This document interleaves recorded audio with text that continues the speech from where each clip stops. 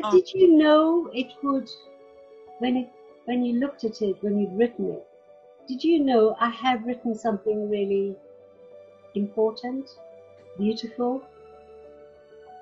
That's such a lovely question, because all I wanted this book to do was to be important to and meaningful to my children and to my ex-husband, who I let down so massively by leaving them, and also my best friend's parents, and another good friend, my friend Lizzie, who died, and I became kind of, in all those deaths, I became a bit of the grief thief. I'm like, I'm the saddest, I'm the most screwed up, I'm the most messed up.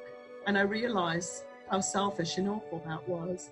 And that if I could somehow redeem that by writing a book that was a kind of belated and long and hopefully literary apology to them, that it would somehow be a redemption to them. That was the most important thing, to make it all right for those people.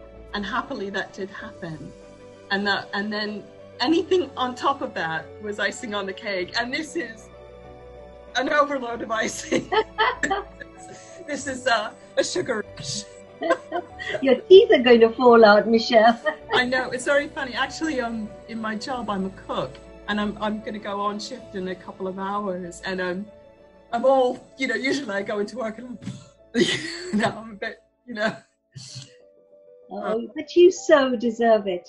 And I feel we were very privileged to read something so purely honest, and you're still very honest.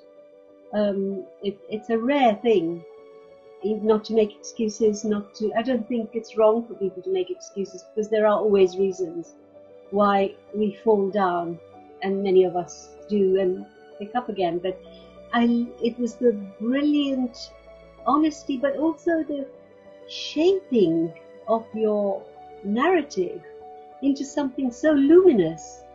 I don't think, as I said, I've read many books in my life where I can say it's a life-changing book. And to all writers, I say, if you want to write, read this book.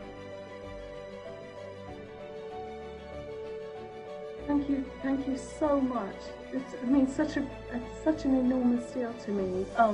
And I have to say, and I hope this doesn't sound really cornball, but it was also with the wisdom and the help of my publisher, Short Books, and particularly Aurea Carpenter, who's an editing publisher, and she helped guide me into the structure. She saw the bare bones, and she helped me work it and rewrite it, and craft it into something that we were both really happy with. I'm sure they're going to be very, very delighted too. Are you going to write another book? Yes, I am. Thank you very much for asking. I'm working on that at the moment. I'm delving into fiction. Somebody said, "Welcome to the dark side," when I said that. Because I grew up in the 70s, and halfway between Liverpool and New York, not in the ocean, in New York sometime, in Liverpool some of the time. And New York in the 70s is such rich pickings for the background to a book. We had Son of Sam, we had The Blackout, we had fires, and the president telling us to drop dead. It was such a rich time, and I thought there's such a lovely scene. Now all I need is a story. You find the story. Michelle, it was a joy, and I thank you. Thank you so much. Thank you very much indeed.